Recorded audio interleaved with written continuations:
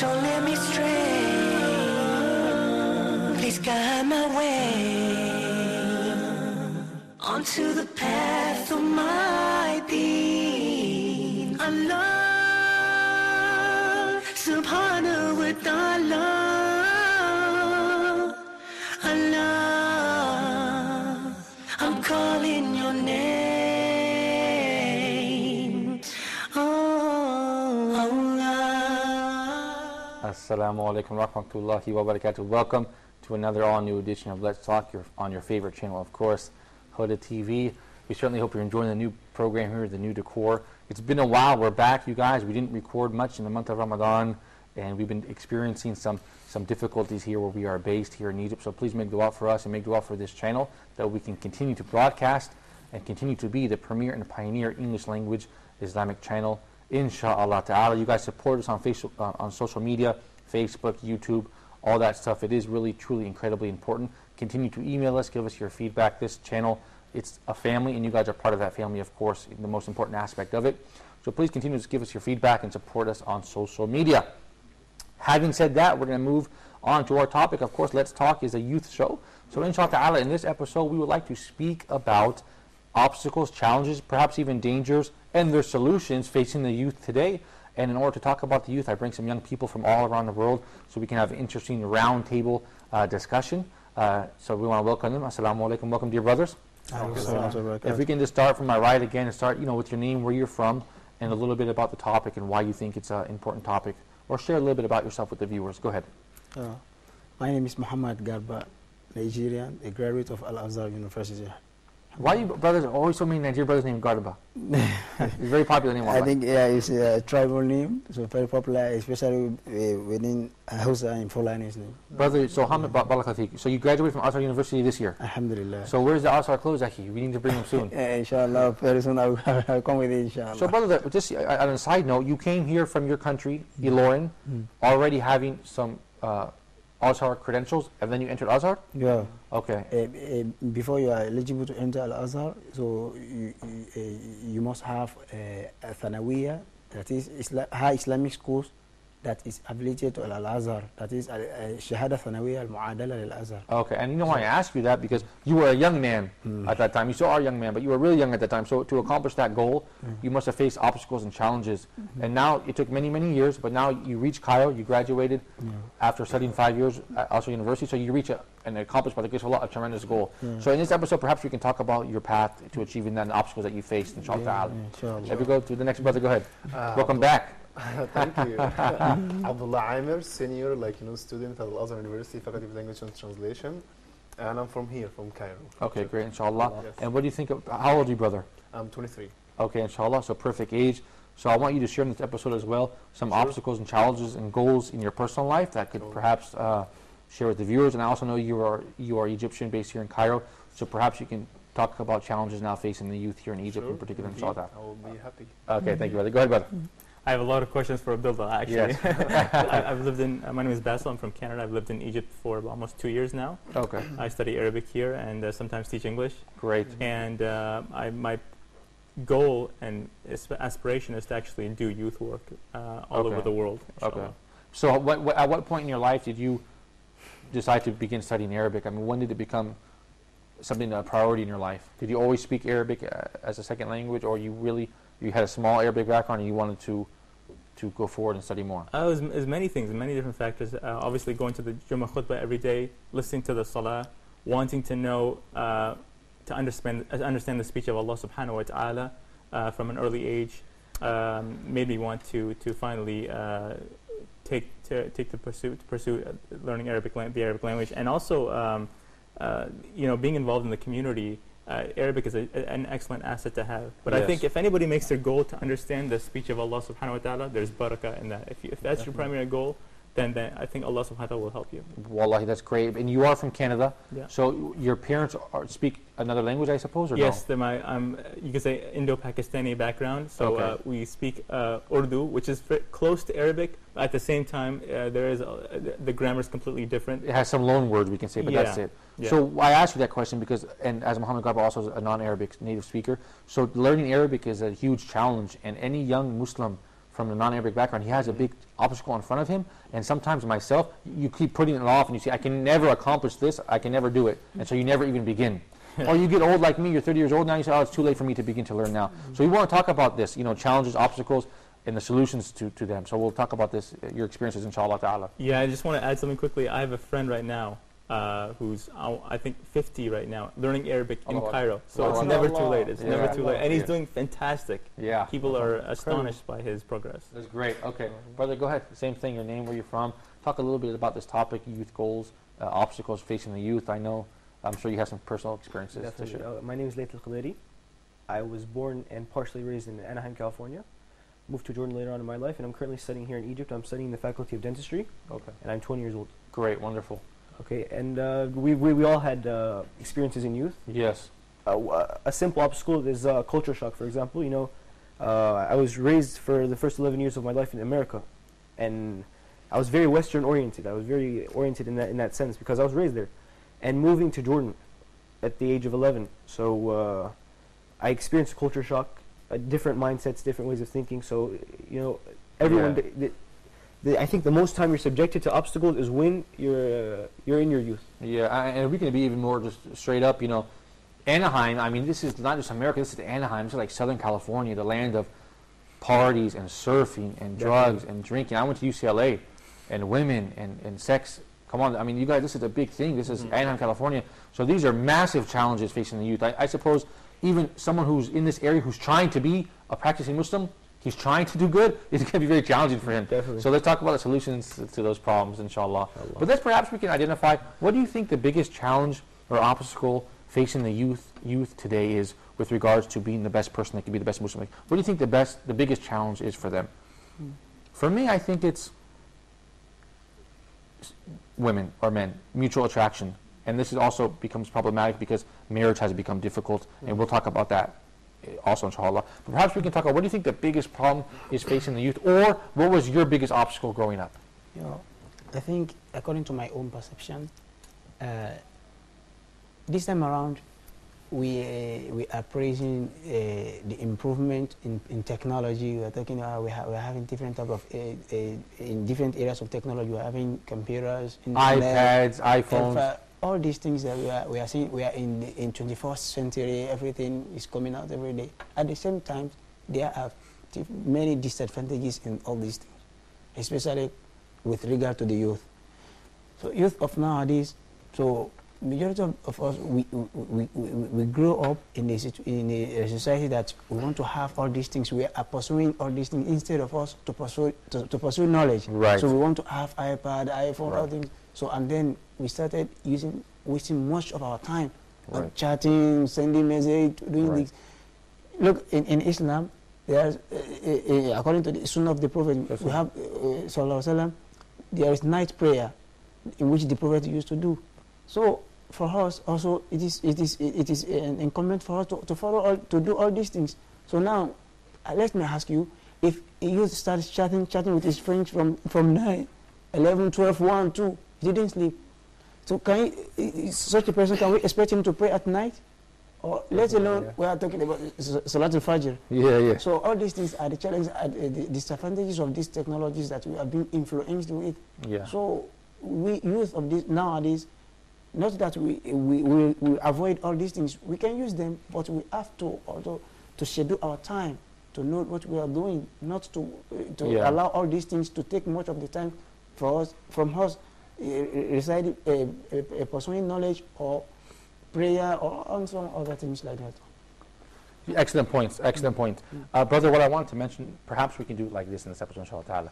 We'll all comment on Muhammad Garba's comment, and then we'll go back and take everybody's thoughts, because I thought that is really nice. Materialism, okay, was the main point, and technology being used in the wrong way. Let's all comment on that. Abdullah, go ahead. Materialism as an obstacle or challenge for the youth, and using technology, iPads, iPhones, tablets, computers in the wrong way. How big of an obstacle and challenge is that and danger is that for the youth? And what is the solution? Go ahead. In my opinion, it's like so many challenges for sure, against the youth, they face so many things. But the point is, one of them is materialism. You're right. And we have iPads, iPhones, our phones, and social media and all these things, but the language itself, like, the addressing the youth, like, is totally different. Like, they spend so much time, like, like in maybe watching, like, videos, like listening to music, all these things. But like the language, like, you're addressing the people themselves. They don't find, like, any, for instance, like, Islamic apps a lot. Like programs like this wonderful program, I love it. Like for the youth itself, giving them the chance, like, kind of to speak up, and all these things. Unfortunately, like, the people are like kind of taking the decisions and all these things. Dude, like, make the youth, like, take care of the youth. They know them better. But Right, like, like, we should design some stuff for them. They know how they think, what they need, what they lack, what they know, all these things. Materialism, so, like, kind of big challenge for this. Of course, and Dr. Baha from the AUC said, why can't we simply make a video game where instead of killing people and you take 10 gold pieces, you, like, do something positive and you take 10 hasanat. And you can do this cool game about giving charity, fasting. You can make a really good video game about this. He's from the AUC. That was a really great idea.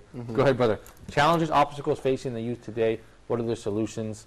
Go ahead. Sure, I'll share a personal story about the materialism. When I was young, I wanted to, my dream was to have a Porsche 911 Carrera. So that, I had a poster of it in my room as well too. So that was I could say even that was my goal at one time. And then I started to reflect, okay, what am I going to do after that 911 Carrera? Is that going to fulfill some kind of happiness? Is that my definition of success? Is that how shallow I've become? So youth really need to reflect. Reflection is so important today. It's become, we're talking about obstacles. When youth are in their environment of friends, school, family, they have all these kinds of social pressures. They don't really get a chance to reflect and think outside the box. Right. So teaching them to reflect is probably one of the solutions we can work towards. What about technology used in the wrong way, like Brother Garba said? You know what? I'm on Facebook and YouTube and Twitter, so I can't really speak on that because it is actually quite addictive, to be honest with you. You're always checking your iPhone or phone or something like that. Of course. It is tough. But on the materialism aspect, on the materialism side, I will say that it really comes down to your definition of success. How do you define victory, progress? Yes. If you define success as someone with a lot of money, and it's not haram to have a lot of money as long as you use it in a good way. But we really need to redefine our definition of success. Yeah. And one person told me something. He's actually an Egyptian brother, by the way, works in da'wah. He said the great way to redefine someone's definition of success is look at their tower or their tower of values. So, for example, their values or their goal has become to attain a lot of money, get a good career, family, or whatever. What a lot of people do, unfortunately, is they try to break that down, and they become defensive. Yeah, of course. So it becomes a clash. He said, don't do that. Instead, build a tower of values and aspirations beside that tower that's higher. So, for example, talk about the Sahaba, talk about their goals, talk about their success, talk about the success, the intellectualism of Muslim scholars, our great history. Once you build that higher tower, and you're looking, and you can get them to envision themselves staying on that higher tower, they'll look down at their old tower and think nothing of it. Yeah, because they know they're standing in a higher place now. Yeah, great point. And I think that, like you said, prioritizing this is huge. Yeah, great point. Yeah, go ahead, brother. I mean, you're from Anaheim. I mean, materialism is like the word of the day in California. Materialism. Well, I think the main problem facing the youth of our generation of 2012 and so on and so forth is being exposed to every kind of person with every kind of philosophy, people with different kinds of principles, being exposed to them in the comfort of your home. Back in the day, we're talking 20, 30 years back, how probable is it that you've met a drug addict? Yeah, very improbable. You've never met someone who's committed zina. You've never met someone who's a drug addict. Yeah, right. Every one of us has met every one of these people on TV. You know, you get a slip on the remote, and you'll be on a channel that has a very promiscuously dressed woman. Yeah, you know what I mean? Yeah. So if I were to tell you, oh, your son is sitting with a badly dressed woman, you'd be like, oh, but your son is virtually sitting with a woman like that. He is. He really is. Great. I mean, and these people. I want to talk about friendship. You know what I mean? In practice, a friendship is having a friendship with someone is someone whom you exchange thoughts with, whom you know, whom you spend a lot of time with. You would never want your son to have a friend that does drugs or that's involved with music 24/7 or does all these things. But at the same time, these people that you're watching on TV, they're your friends. He's sitting with that person 2 or 3 hours a day. That's your son's friend. Yeah. And there's an example of the effect of friendship on someone's life in the Quran where someone ends up in the hellfire and says, ليتني لم أتخذ فلانا خليلا. I wish I never took so and so as a friend. SubhanAllah, yes. So this is friendship. Yeah, I mean, people, mashallah. Good. people sometimes think that friendship is just me and you sitting in the same table. I don't have to see you to be your friend.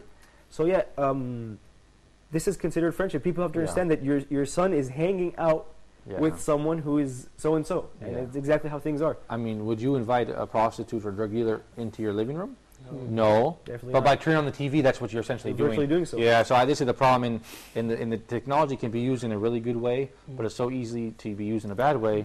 And also, even if it's not necessarily used in a bad way, use it in a way that's wasting time. Definitely. So this is problematic as well. Inshallah ta'ala, in the next segment, we'll go to Brother Abdullah. And Abdullah, why don't you give us a couple of ideas, one or 2 points that you think are other major challenges facing the youth, and we'll take some solutions for those as well. You guys stay tuned. We'll also have a report, inshallah, in the next segment. So stay tuned to Let's Talk. How perfect my Allah is, and I praise. Subhanallah wa bihamdihi, subhanallah. How perfect you are, Allah.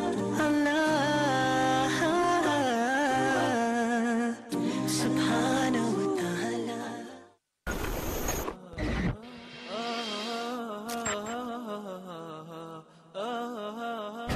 فلا وربك لا يؤمنون حتى يحكموك فيما شجر بينهم ثم لا يجدوا في أنفسهم حرجا مما قضيت ويسلموا تسليما. There are 3 levels. Sister Rayhan from Bahrain. السلام عليكم. وعليكم السلام ورحمة الله وبركاته. Fahim from Sweden. السلام عليكم. السلام عليكم Sheikh, how are you? Alhamdulillah, barakallah feek Fahim. May Allah bless you and your family. Sheikh, I have one question. Now, that is not allowed. Why isn't allowed? Because the Prophet ﷺ said, "Man ghasha falaysa minna." He who deceives or betrays does not belong to us. He's not one of us. A person who is given the sadaqah or leading the prayer does not have necessarily to be praying fard. Maybe he's praying the nafl that is after the prayer, the 2 sunnah after dhuhr or after maghrib or after isha. And the follower, the imam, will be praying with the intention of offering the fard that he has missed. Okay, barakallahu feek.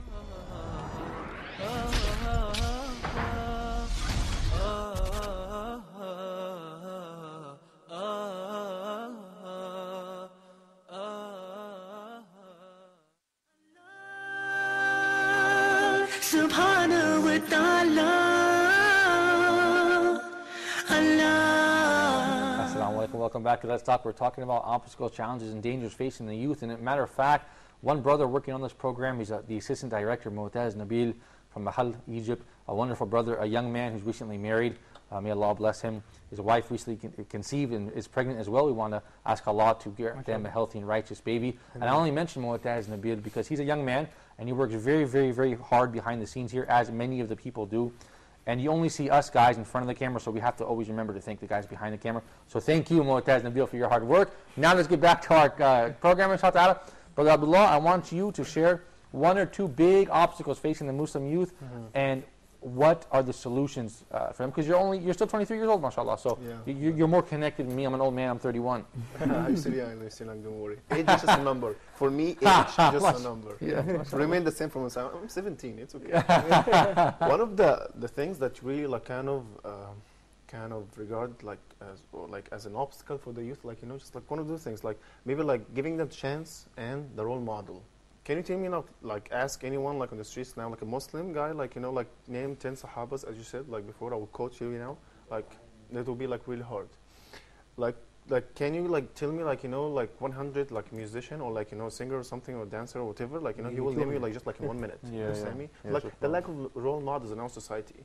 Unfortunately, like not too many, like we have just few like preachers, some people like who can like reach the youth. Right, we need to go back and dig in our history. Like you find like so many great role models, companions of the prophets. Like they were like real youth, and they had like the leadership. They were like giving the chance to do and like all these things. They like they were trusted, and like kind of we need to like to get back to those the role models and like just like learn like they were in the same conditions. They were Muslims and they would say like like in like here living like in the same conditions like what we live like they share with so many things. Role models. Yeah. Our role models now like found like maybe like and like a Western like musician like I don't know, entrepreneur, all these things. Like yeah, of course.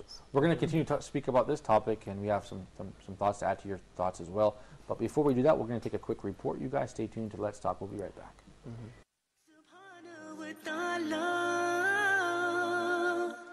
Allah, I'm calling your name. Hi, if you're a smoker, I have some great news for you. You don't have to be caught up in smoking for the rest of your life just because you've been a smoker for a long time. You can stop smoking. And without chemicals, without prescriptions, without nicotine gum or the patch or anything else, you can stop smoking. Isn't that a great idea? I mean, you've seen all the commercials and the toes coming off and the lungs coming out. It's all just true. I mean, let's face facts. It's true. If you keep smoking, you're going to just kill yourself eventually. And just think of all the money you've been spending all your life. It's like $250,000 over a lifetime at today's prices. So it's time for you to make up your mind to stop smoking.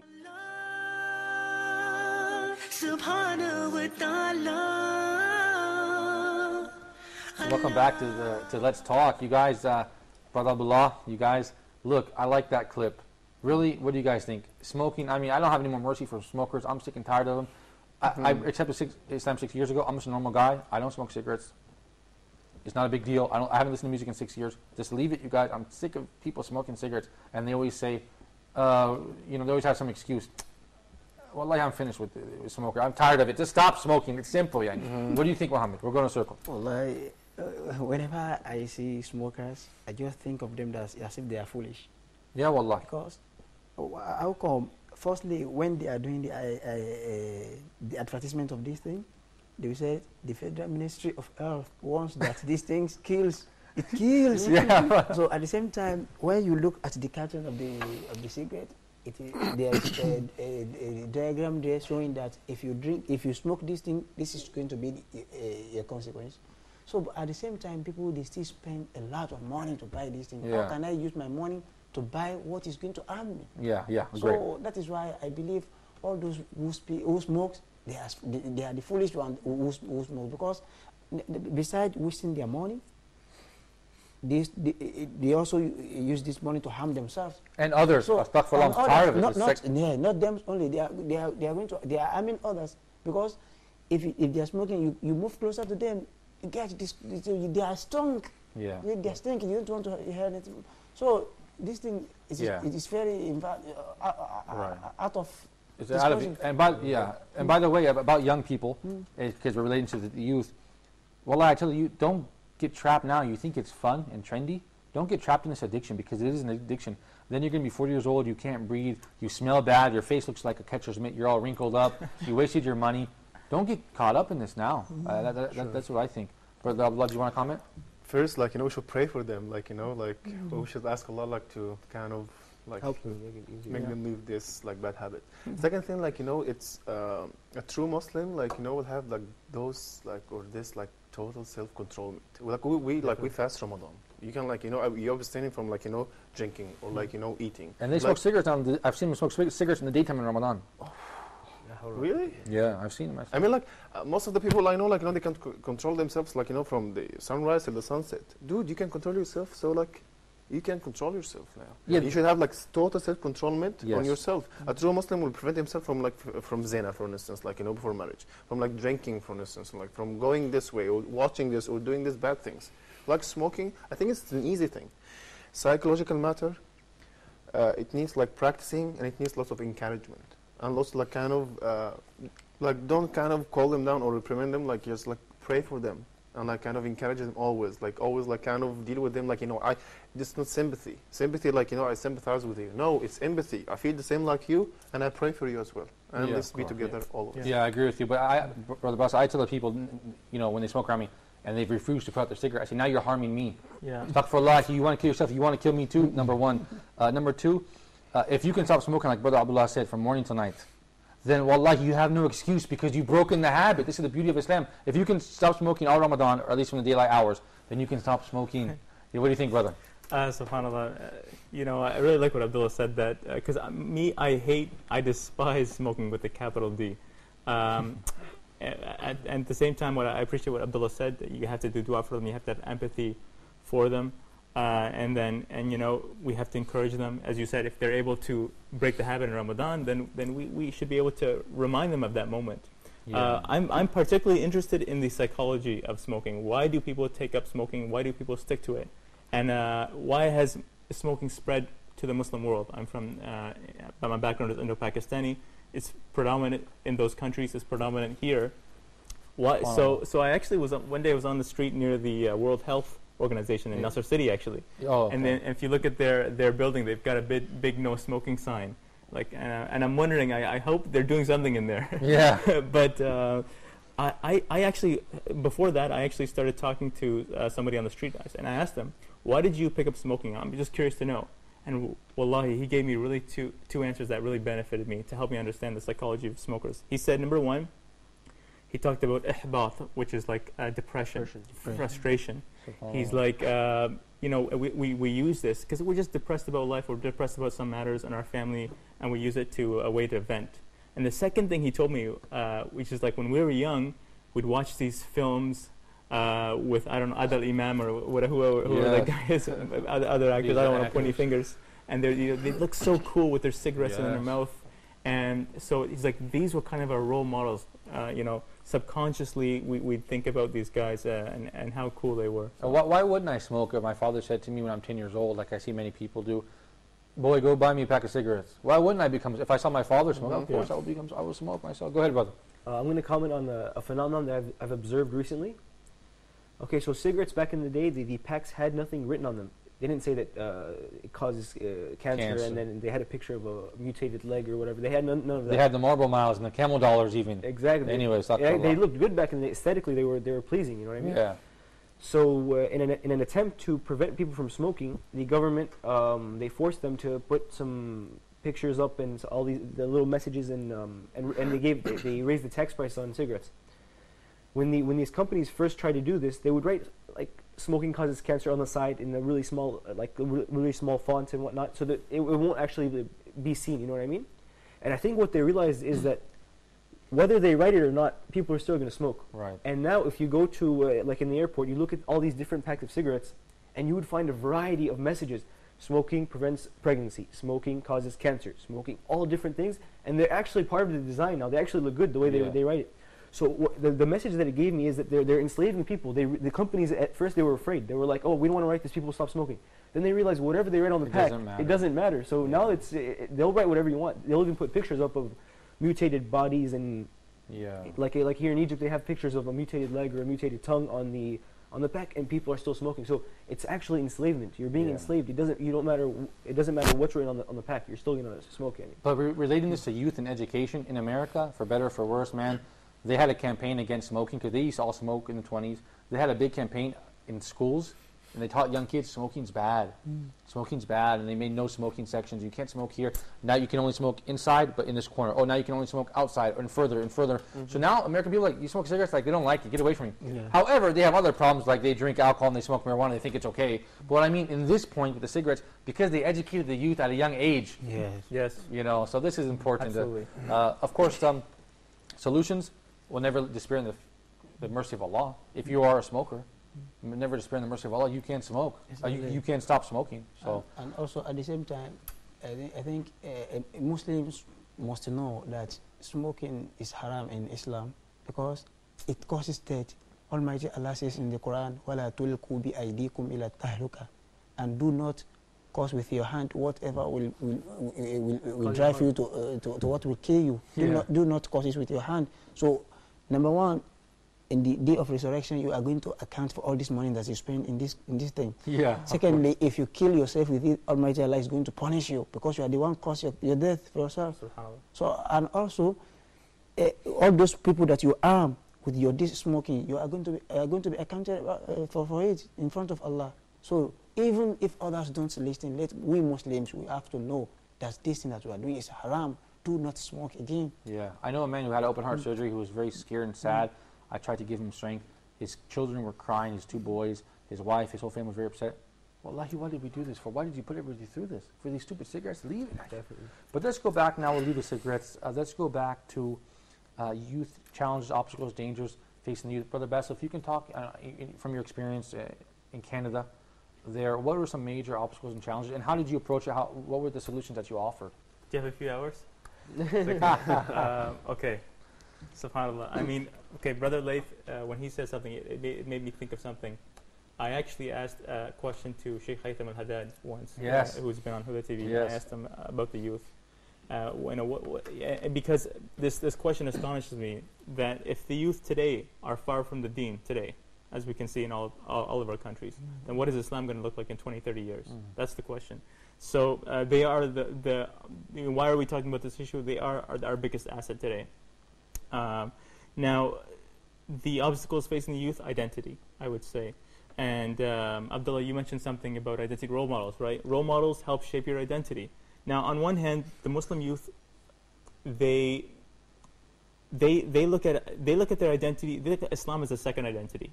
So, okay, I'm Palestinian, I'm Pakistani, I'm Egyptian, I'm Greek, and Yes. I'm also just happen to be Muslim. Yes. They don't actually look at Islam as necessarily a way of life, a way of looking at the world. Right. Yeah, that's a big problem. I So think that was actually also the answer that Sheikh Haytham also gave me. Yeah, I think this is a big problem we've seen in the Muslim world. We are divided amongst ourselves. So what is the solution then for that? So the solutions would be then youth programs spread throughout the major masajids, opportunities for youth to be able to come to some kind of weekly program. This is what our communities are lacking. But I want to specifically mention within those youth programs, mentorship. Mentorship, if you look at any kind of research, anybody who's specializes with youth, mentorship is so important. Having a role model who they can relate to, who they can look up to, who can advise them. Right. And what I mean here, we love our shayukh, and there, subhanAllah, there are many shayukh who have become mentors and who the youth feel that they can connect to. But we also have sometimes, from the shabab, from the youth side, they are sometimes shy to approach the person with a beard and wearing a thobe. Oh man, can I really take my questions to him? Will he really understand the realities facing the youth? And so that mentor helps to serve as a mediator between the sheikh and the youth themselves. Right, but also many of the sheikh are out of touch. You know, with the young. Brother Laith actually mentioned something. He said, you know, we all have the experience of being youth, and that's true. I completely agree with him. But I would like to add to that in that we also, even myself, I also feel like I'm disconnected from the youth. So it's been like 10 years since more than 10 years since I was in high school. Yeah, right. And what's happened now is that the culture has completely changed. Even the lingo. I was talking to my cousin from America recently, and he was saying something. I was like, "What does that mean, man?" And right. so yes, and then with the shayukh, I do find sometimes, Wallahu alam, that in our du'at as well too, we need more du'at who can talk to those youth between 13 and 17, because that's when your mind is like a sponge. That's when your worldview and philosophy is most vulnerable, as well as your college years as well too. So sure. I'd say Wallahu alam, but between the ages of 13 to until your later college years, that's when you're most influenced. You did mention, brother, about Dr. Haytham. You said you had a conversation with him. Go ahead. Yes. He actually, his answer was actually really profound. I asked him, because considering that our youth is the biggest asset that we have today.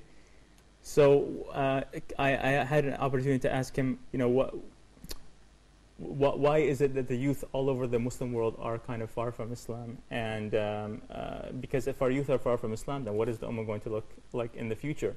So he kind of said that it is the issue that he believes is that we look at Islam as a second identity. I'm Pakistani, I'm Palestinian, I'm from Saudi Arabia, I'm Egyptian, and Greek. I'm Greek, I'm American, and so you're basically not really looking at Islam as a way of looking at the world, but just like a second identity. It's something part of your culture. Right. Yeah. I couldn't agree with you more. In fact, it's a bit sad when you come to travel a little bit and you realize that, in fact, it's a bit difficult, isn't it? That people, we are divided, and it's not that easy because we do come from a lot of various cultures and languages. So that we have big linguistic and cultural barriers between ourselves. it's reality, and we have to have a solution to deal with it. Yeah. But I couldn't agree with you more. Our identity as a Muslim is important to be the primary identity, and not where our parents come from. For example, from Greece or from Nigeria or from Canada. You should be confident as well. You Yeah. should be really confident in Islam and this guidance, that this is the true guidance, and this is the true philosophy, and this is the right way to go.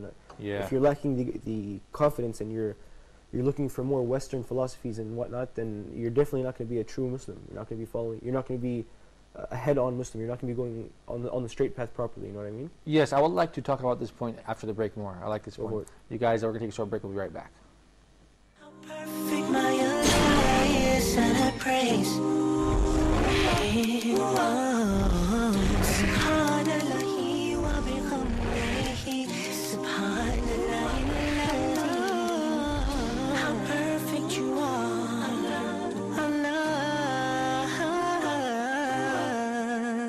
Subhanahu wa ta'ala.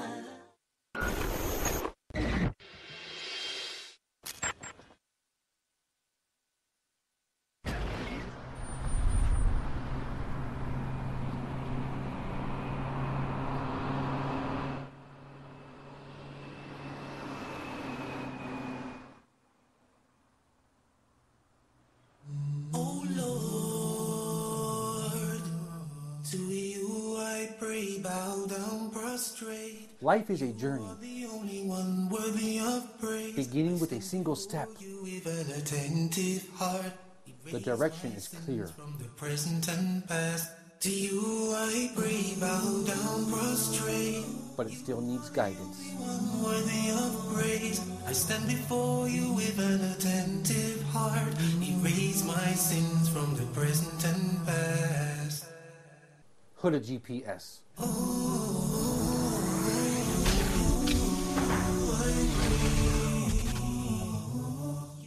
Oh Lord, to you I pray, bow down, prostrate. Allah, Subhanahu wa ta'ala. Allah. Welcome back to Let's Talk. We're talking about dangers, obstacles, challenges facing the youth and their solutions. Brother, before the break, you had a wonderful point, and you said, look, if you're not confident in Islam, then you're going to fail, essentially is what I think, summarizing what you said. Definitely. So I think now, what do you think? Kids in college, they're intimidated intellectually. They've been punked and bullied off by philosophers in science who have already defeated Christianity and Judaism from their scientific perspectives.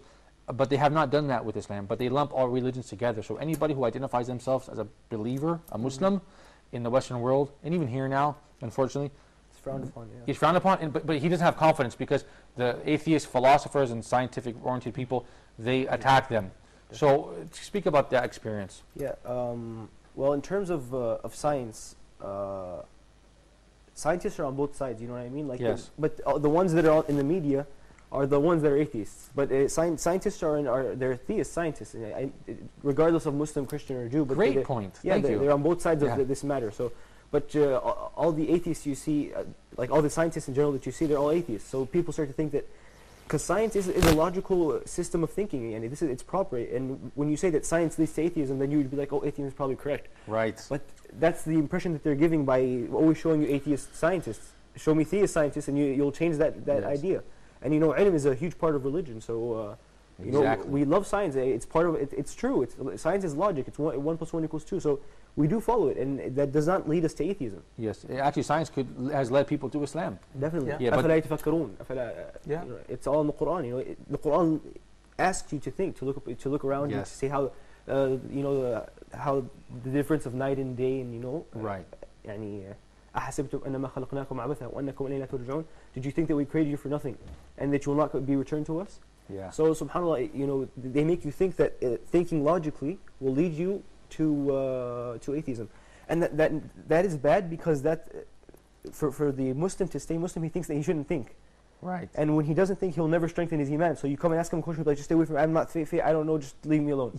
And he just continues praying, but he does not develop any iman, because you have to doubt. Not doubt in You terms have of like to learn. You have to learn. To exactly. appreciate. Exactly. You have to analyze. You have to not just you have to interpret what you're learning. You have to interpret hadith, and You know, even the Quran was brought in the form of interpretation. The Quran wasn't brought down completely interpreted by the Prophet ﷺ. You know, there was interpreters after him that interpret parts of the Quran. Even to this day, that we are interpreting scientific realities in the Quran to this day. So interpretation is part of the religion. Thinking and deep thinking and analyzing is part of our religion. Yes, brother. Yeah. So Muslims in the Western world, majorly should know that you should think. You should, our Islam. Seek knowledge. Exactly. Islam is a very logical religion. It's a lot of people have come to Islam through logic and through science, thinking about things. Exactly. So that's a part that allows Muslims to lack confidence. Is that they think that if I think, I'll become an atheist, so I shouldn't think. Right. I agree with you, brother. And also, it's important to ponder over the creation of Allah. This strengthens your iman. You say, wow, this is amazing. Definitely. This is the creation. What about the Creator? SubhanAllah. Yeah, I mean, this is important. Go ahead, brother. And I think I want to recommend some solutions to the current problems of the youth nowadays. So I want to address the parents that they should try to organize for their children at home, maybe a family program, like a family lesson, maybe twice in a week in the family. Community events. Yes, that they sit together, they enlighten them about the society, Islamic knowledge that they give them before handling them to the teachers in the schools or in the environment that they live, because that is where in the family that is where the environment starts. So they have to bring up their children from here to let them know what is going on. Because teaching them in Islam at home is part of giving thanks to Allah for the mercy, because when you are asking for these children, you are asking Allah to shower His mercy on you, to give you children. Now He has given them to you now. So for you to thank this mercy is to bring them, to give them proper Islamic knowledge before they are influenced with the society that will bring them home. So I want to advise all the parents that they should try as much as possible to organize family lectures or maybe like ta'aleem for them, so to let them know what is going on before they become exposed to the society. Yeah, because right now what happens is, as parents, we don't raise the kids ourselves. What we're doing is we're letting the school or the nursery, we put everything on the shoulder of the teacher and the muallim to teach them. And you don't know anything about the teacher. That's the problem. Yeah, go ahead. I have a question though, quickly for Muhammad. Isn't it true that parents, they always say, I want my kids to become good Muslims, I want to become memorize the Quran, but they themselves, they're far from the deen? Isn't that true?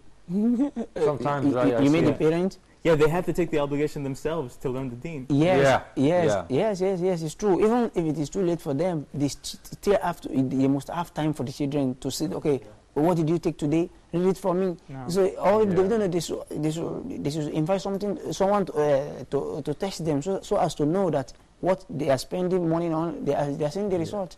I heard, before we go to Abdullah, Dr. Muhammad Salah told me a funny story. He told me a woman called him on the phone and said, can you please give dawah to my daughters because they don't wear hijab, and they're very beautiful young girls. So I said, okay, you went to meet her. He said, the mother wasn't wearing hijab either. So I told her, of course they won't.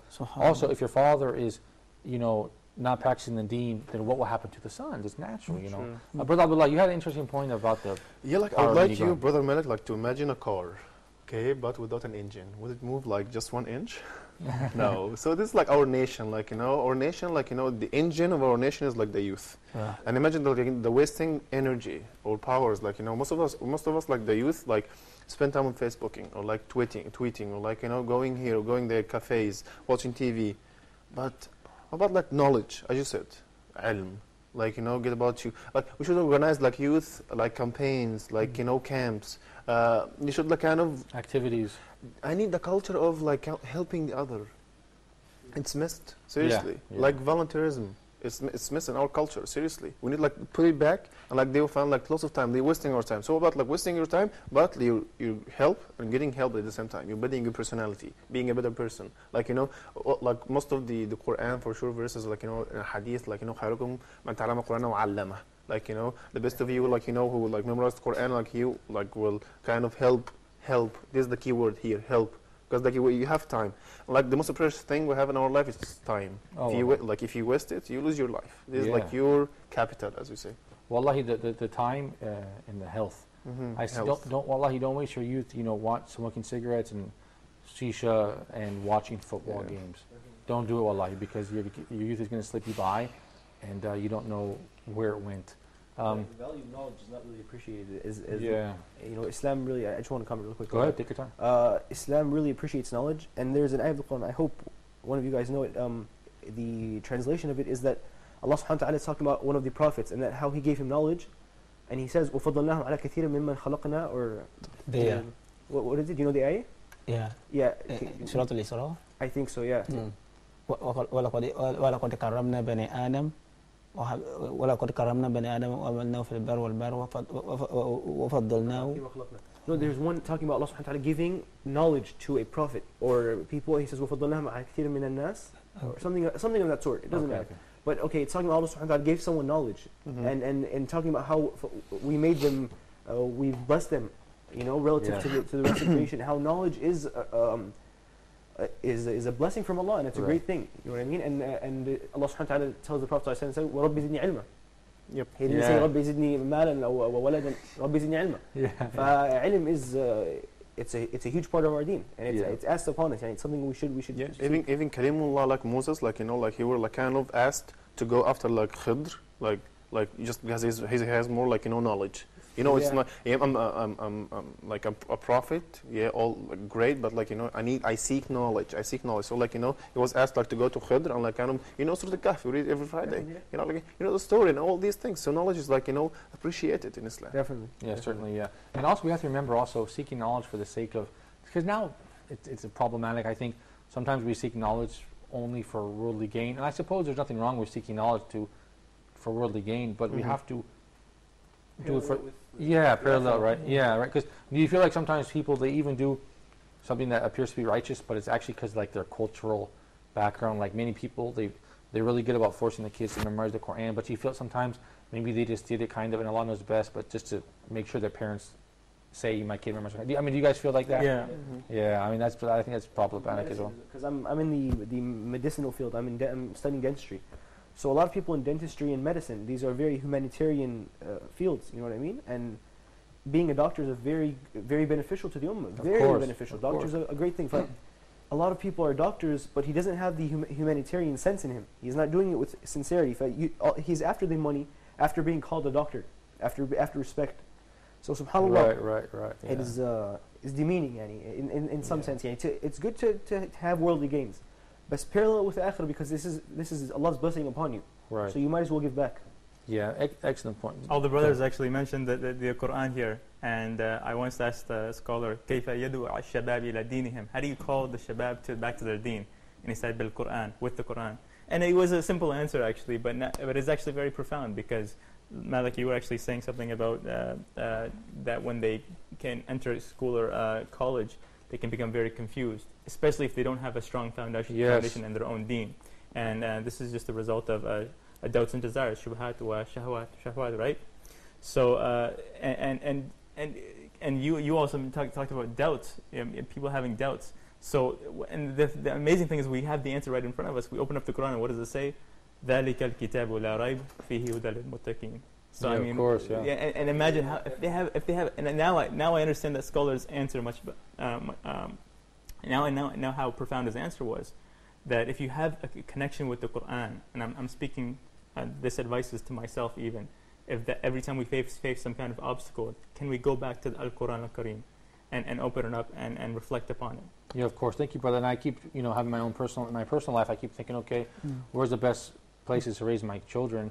And I keep saying, to myself, as long as I can make sure that he understands and memorizes and learns the Quran, then wherever we go, inshallah ta'ala, he will have that compass. And this will be save him, inshallah ta'ala. Yes, it's true. So, barakallahu feekum, you guys. This is the end of the episode. We're all out of time. I want to have you guys back for another episode, inshallah ta'ala. You guys, thank you for being with us. You guys at home, thank you for watching Let's Talk. I certainly appreciate your time. Please continue to support us on social media, Facebook, YouTube, and all that stuff. It truly is important for us. Continue to make dua for us at Huda TV, make dua for us that we can continue to remain and continue to broadcast right here from Cairo, Egypt. You guys, until next time, I leave you in the care of Allah. Assalamu alaikum wa rahmatullahi wa barakatuh. Perfect my Allah is and I praise Him. Subhanallah wa bihamdihi.